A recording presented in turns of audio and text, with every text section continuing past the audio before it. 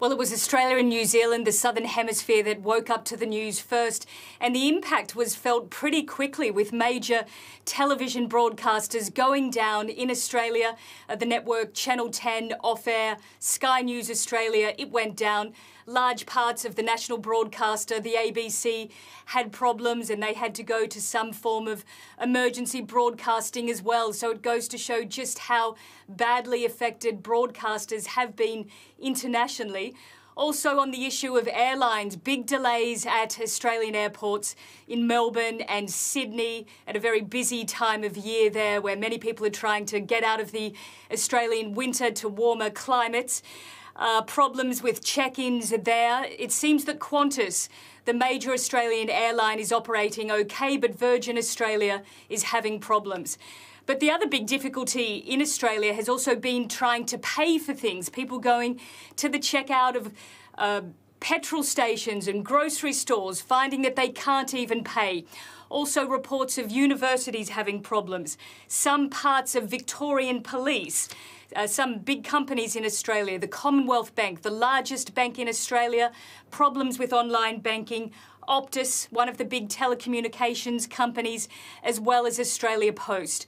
Now, the Australian government, the Prime Minister, Anthony Albanese, released a statement and said that the government is well aware of the concerns of people in the country and that they had assembled their cyber task force to deal with this. Australia has had some problems of a similar nature a couple of years ago, so they're quite prepared for these sorts of situations.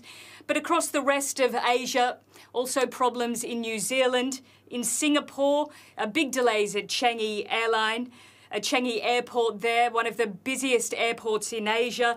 Airlines including AirAsia, Vietjet, some of the cheaper airlines experiencing difficulties.